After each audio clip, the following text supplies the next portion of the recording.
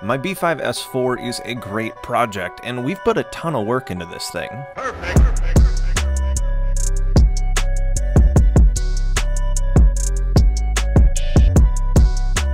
I've tried my hardest to make consistent progress on this car ever since I bought it. A few weeks ago, however, this project was dealt a severe blow, literally and figuratively. A 16-year-old driver pulled out and hit my car while I was on an arterial. She scraped up both driver's side doors pretty bad and severely curb rashed my wheel. Thankfully, she admitted fault and her insurance is paying to fix the wheel and both of the doors. In the last S4 episode, I dropped this car off at the autobody place. They've had it for a while now, but this week, that all changes. I just got off the phone with the autobody store, and in a stroke of luck, allegedly the S4 is already repaired. They say it turned out really good. I am super stoked to see what they define as really good. As much as I love the Chevy Cruze, I'm very excited to get the S4 back. So let's go get it.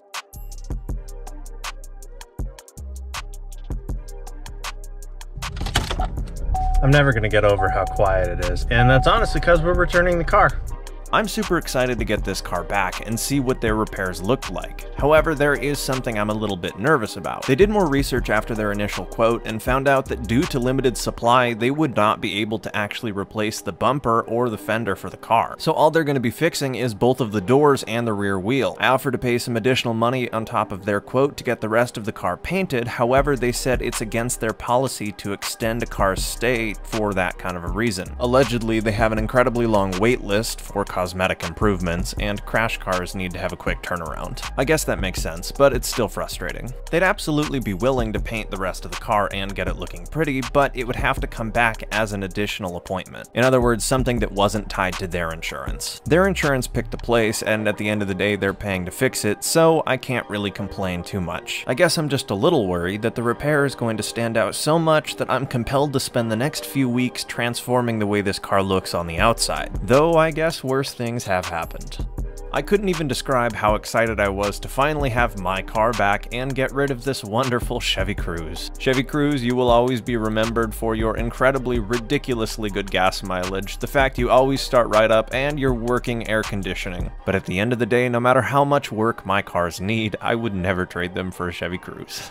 This is my first glance at the repairs as I got out of the car, and so far I'm really impressed. I was only able to look at it for a little bit here because I actually needed to go fill out some paperwork and get the car back. We'll look at it more in detail when we get it home. Now that the car is back home, let's take a closer look at these repairs. Some of the longtime followers of my channel may remember that this car actually had a lot of peeling clear coat from when I bought it. It was the worst on both of the front fenders and the hood. I didn't feel like looking at peeling clear coat all day, and I knew this project was going to be with me for the long haul, so I took the opportunity to sand that down and respray it myself. This made it look a lot better, but I still had a lot of room for improvement. When I initially did it, the doors also weren't in that great of a paint condition, so it blended in. This car is in an interesting situation now. Part of the car looks a lot nicer than the rest of it. Obviously, the two doors that they sprayed along with the new wheel look really fantastic, but in my opinion, it looks a little weird for the rear half of your car to look notably better than the front half of your car. Both of my fenders, my front bumper, and my hood are not in great condition, and they really stick out on this car. I'm in no rush with this project, and there's a lot of things that I want to do to this car, but I need to keep the whole journey in mind when I decide what to do next.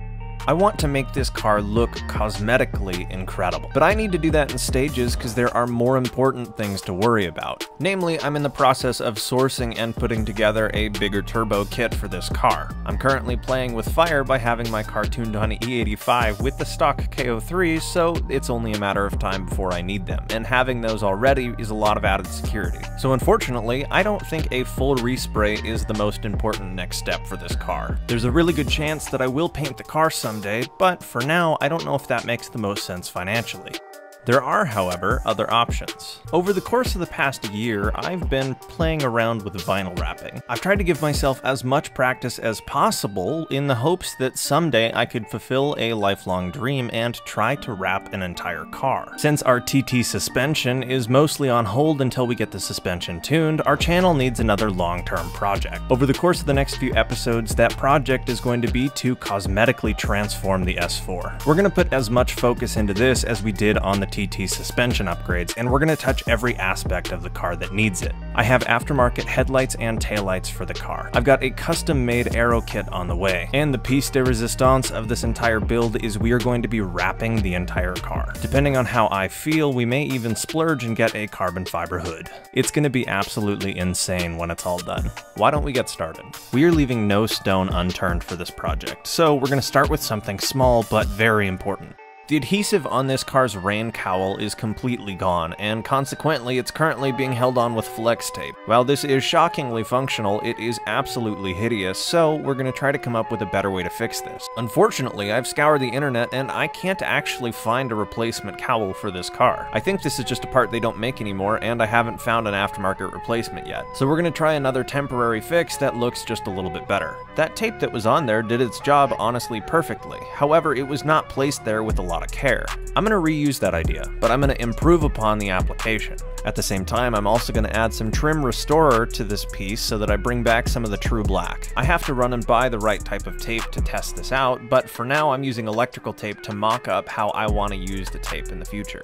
I'm going to keep the tape as thin as possible so that it mimics what the sealant used to look like. Looking at the car like this brings me into the next thing we're going to work on, the hood. When I bought this car, this hood was pretty much destroyed. There are dents, gashes, scratches, loss of clear coat, and at one point it was down to the bare metal from what looked like melting. Not really sure what caused that. In other words, we need to fix this. My initial attempt at respraying this was leagues better than the car looked when I bought it. However, we are trying to level up this car's cosmetics. So we're going to try a few things here. I'm really toying with the idea of buying a carbon fiber hood. Carbon hoods can look incredible, but in my opinion, that is heavily dependent on how they contrast with the color they're paired with. Before investing all that money, I'm going to mimic that contrast by wrapping the hood black. That'll give me a really good idea of the color contrast, and it's free for me to do since I already have the materials. Not only that, but it's an improvement over the blue that's there currently since it was not applied very well. Before I actually start wrapping the hood, however, I'm going to sand out all the blemishes on the hood to make sure that it is as smooth as it possibly can be. Carbon fiber hoods are extremely pricey for what they are, so the black may be a great way to tie myself over. Plus, it's going to match the roof, the spoiler, and a bunch of other fun goodies that I have on the way for the car, which I'll talk about later.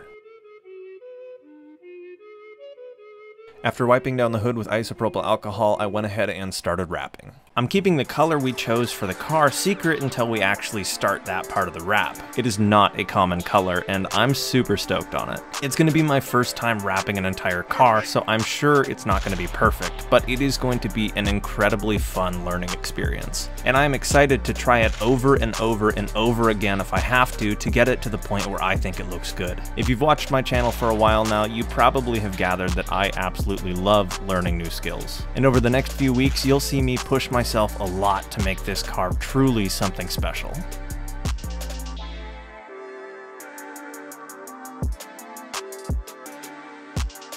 This car has been a dream car of mine for as long as I can remember, so I am incredibly excited to see where it ends up. Along this bigger project, if you have any suggestions for cosmetic parts you think I should add for the car, definitely take the time to let me know in the comments. I want this build to be as interactive as possible. So if you think we need something like carbon fiber mirror caps, we can even get those.